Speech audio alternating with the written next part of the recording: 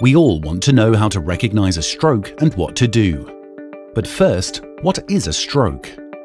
A stroke is a medical emergency. It occurs when there's a disruption in blood supply to the brain. We can use F.A.S.T to remember the typical signs of stroke. F is for face.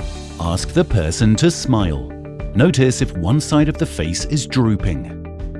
A is for arms. Ask the person to raise both arms. Notice if one arm is weak. S is for speech. Ask the person to repeat a simple sentence. Notice if there are any speech difficulties. T is for time. Every second counts.